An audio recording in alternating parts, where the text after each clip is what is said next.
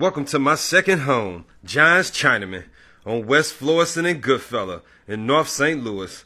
One of the best Chinese takeouts in the city, and corporate office for drug addicts, bootleggers, weed dealers, pill poppers, gun runners, crack monsters, hitters, pimps and hoes, and oh yeah, fire-ass chicken St. Paul.